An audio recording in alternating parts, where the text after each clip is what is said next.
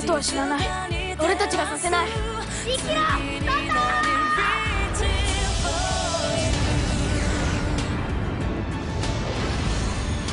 小さき勇者たち、ガメラ。In today's day and age, any monkey can reboot a franchise and claim it'll be fresh and new. It's very rare when a reboot turns out to be actually good.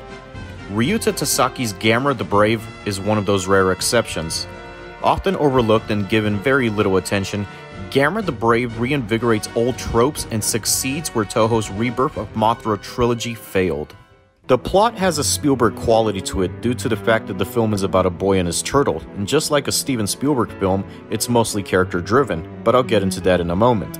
Unlike Godzilla King of the Monsters, GAMERA the Brave deals with its family tragedy and healing process by giving time and attention to character development. Despite the subject matter, Tasaki never brings weird logic to explain the kaiju or forces audiences to take it or leave it. Instead, he lets any logic flow naturally like a documentary without condescending to the audience's intelligence. In past GAMERA films, the value behind human characters was to get audiences from point A to point B. However, GAMERA the Brave lingers on its characters to show why we should care about them. The film returns the franchise to having children assume the leading roles. While the children of the Showa films tended to be cringy and annoying, the children of GAMERA the Brave are surprisingly tolerable and heartwarming. Ryo Tomioka delivers a performance that is emotional and surprising, considering he was only 12 when he starred in this film. Tomioka brings pain, humor, and nuance to Toru, as well as hope in the form of Toto. When that hope is threatened to be taken away just like his mother was, we genuinely feel for Toru, and to an extent, Toto. Tasaki never rushes their relationship. He nurtures it by dedicating enough time, hijinks, and drama for the relationship to properly blossom. Tasaki doesn't linger on Toru's father long enough, and we hardly ever see how he copes with his wife's death. However, Kanji Suda delivers an effective enough performance and is a better parental figure than the awful parents from the Showa films. Jim! Oh, Jim! Oh, Jim! Oh, Jim! Mai is given little screen time, but surprisingly, she's given enough material to deliver a standout performance that makes us care and feel for her throughout the entire film. The weakest human characters are the stereotypical greedy politicians and scientists. They get no development whatsoever, much less a character arc. They just seem like obligatory cannon fodder. Zetus is a charming monster, but there's nothing special about him. He's treated more like a giant animal looking for food rather than a strange beast whose origins defies logic. His origins are never explored. He just shows up out of the blue. While not a character, there is a monster committee that seems to be referenced many times. I wish the film could have expanded more on this group to shed some light on this reboot's universe, because it seems like the government goes out of their way to help Toto rather than kill him. So there was clearly an alliance formed in the past, and I kinda want to see how that came to be.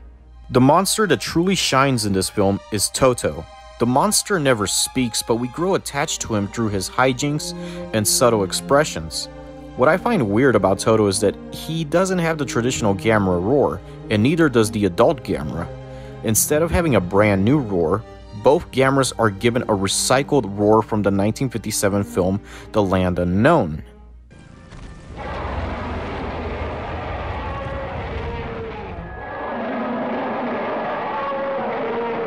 The special effects are relatively solid. Thanks to the monsters being smaller than usual, most of the miniatures are given lifelike detail. Even some of the green screen compositing looks exceptional. My main issue with the effects is the Zetus suit. It's so obvious that it's a man in a suit. This was likely done for more mobility, but it sacrifices a level of realism and consistency. I say realism because there are times when Toto looks realistic in design and execution, but Zetus is never given that same treatment. And I say consistency because there are many times when the head looks bigger than the body. The movie clearly demands that you take Zetus seriously as a villain, but these flaws make him come off more as hysterical and cheesy. Yoko Ueno delivers a score that is captivating and fresh. While her music is not on the same level as Ko Otani's GAMERA music, she delivers a soundtrack that is unique to this film and its version of GAMERA. Ueno's music is the heart and soul of the movie. She captures the film's emotional nature and its monsters with the right sound at the right moments. The pacing is surprisingly exceptional. The movie never drags and never feels rushed. It's perfectly balanced. This is likely thanks to director Ryuta Tasaki and his directing skills. He knows what does and doesn't benefit the story and characters, and as a result, we get a well-balanced feature film that tells its story properly with the right tone and pacing. Overall, GAMERA the Brave is a severely underrated film. It's packed with enough emotional and relatable drama, character development, and kaiju mayhem to appeal the masses and the average kaiju fan. Ryuta Tasaki and his team delivered a solid, well-made monster movie that proves that a good GAMERA movie can still be done with children leading the film, and I would argue that it's amongst one of the best installments in the franchise. Unfortunately, the movie flopped in Japan. A shame because many people missed out on a good movie, but to this day, there has been no GAMERA film produced since GAMERA the Brave was released in April 2006, which is somewhat poignant yet poetic considering that the final line of the movie is Toru saying, "Goodbye, GAMERA." Maybe the filmmakers knew this was the end, and chose to lay GAMERA to rest with a swan song that honored the past and embraced the present. Despite its box office performance, they made a really good film in the end, and GAMERA's father, Noriaki Yuasa, would have been proud of this film. I award GAMERA the Brave 3 stars out of 4.